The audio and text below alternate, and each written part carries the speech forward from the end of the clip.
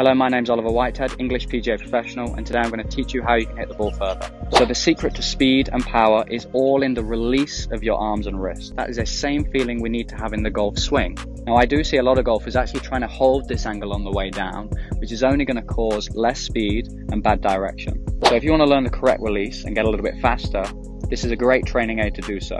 All you have to do is swing it and get the magnet to hit the bottom of the stick as you would hit the ball. Now what's great about this training aid is, number one, it has a training grip, so that puts your hands on the club perfectly every time. The second thing is you can change the strength of the magnet, making it more easy or more difficult. So 10 minutes at home every night, maybe try and do 100 swings with it.